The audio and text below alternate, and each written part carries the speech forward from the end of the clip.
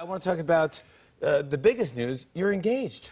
I am. This is fantastic. Hey, congratulations. Congratulations. Yes, John Stamos and I finally decided. Oh my God. Wow, finally. He's so handsome. He's going to grow the mullet back for me. He is a good-looking dude, man. I met a woman, and it's great. And she's younger than me, which I know is shocking, but she's beautiful. She's wonderful. Yeah. And you have love. You have beautiful love. I do have love, yeah. Did you, I mean, how was the proposal? What did you do? Well, I don't think I did it perfectly, because I am, I'm half her. You're supposed to do half your age plus 7 in L.A. and New York. That is illegal showbiz. That is not an equation that anyone... It's in the law books. In the Beverly Hills court. Yeah. But we were up in Big Sur, and I had the Ring in the safe, and we were watching Stranger Things on the iPad, and I paused it, and I don't think I did things right, and I got So far, it's going great. Yeah, I think it sounds romantic. What's more romantic than Stranger Things? Yeah. So we're in the upside down, and so... Well, that was right before. But anyway, so, sorry. Peace, love. So wait, sorry. Peace and love. No, and sorry, understanding. Yeah. So I got on one knee, and I didn't phrase it right. I said, I would like to be with you for whatever days I have left. It's morbid. I didn't mean it. That is morbid. That it didn't sound good. No. And she said, would you please rephrase that? And I said, yes, I want to spend our lives together, and I love you, and all that. I was just talking to you separately, saying I love sorry. you. Oh, yeah. Well, how is the family? How are the daughters? They're probably grown up out of the house? They're old. They're 95, 82. Wow. They're really old. Beautiful. Oh, my God. I have you have 2, right? I have 2 little girls, yeah. And I have 3 big girls, but they're still my babies. They're 31, 28, and 25. They're here in New York? 2 are, and one's in the West Coast. And they're all artists. They're all incredibly talented at art, all different kinds of art. Hey, that's great. My middle daughter just chose a new medium. And so she calls me up and says, I'm working in a new art medium. And I said, what is it? And she says, I blow glass.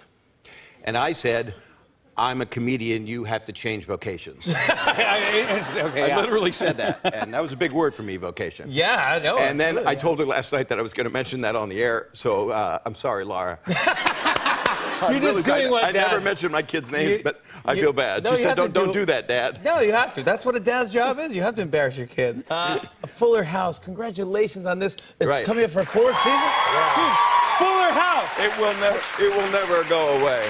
I know, I mean, did you ever think that would happen? You'd come back Stamos did. I did not. That is great. It's going to last. My joke is, which is in my special, but we'll get to that.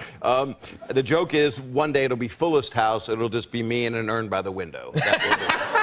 I think I've overdone that. It's great. Joke. No, it's great. It's fantastic. It is. The kids can watch it. I like being able to do stuff that goes off the rails and also do stuff that's for families. So you can sit down and watch stuff with your kids. Also, and then you're directing this movie. You directed a film. How do you have time to do all this stuff? I did. Well, we made 6 months, 7 years. I tried to get it made, and it's called Benjamin, and it comes out in the fall. And I had a wonderful cast, and it's about something that means a lot to me. It's about a 15-year-old boy that we believe is on drugs, and so but it's dealt with as a dark comedy. And so you find out what I think is important.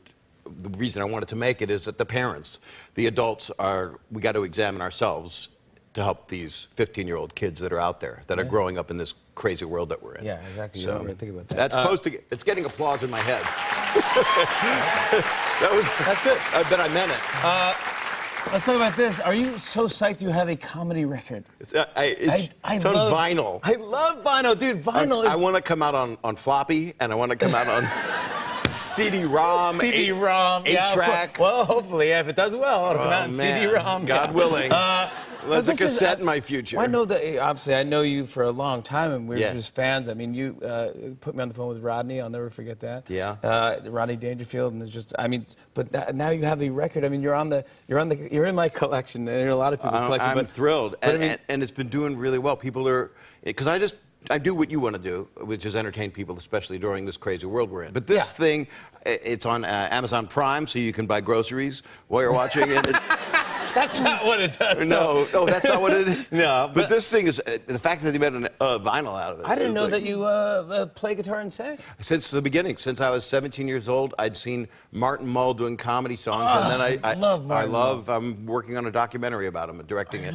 Yeah. Anyway, comedy music. There's 4 songs on this special, and the last one is called We've Got to Be Kind to Each Other. So that's kind of my give peace a chance, and it involves stuff below my waist as well, so everybody's happy.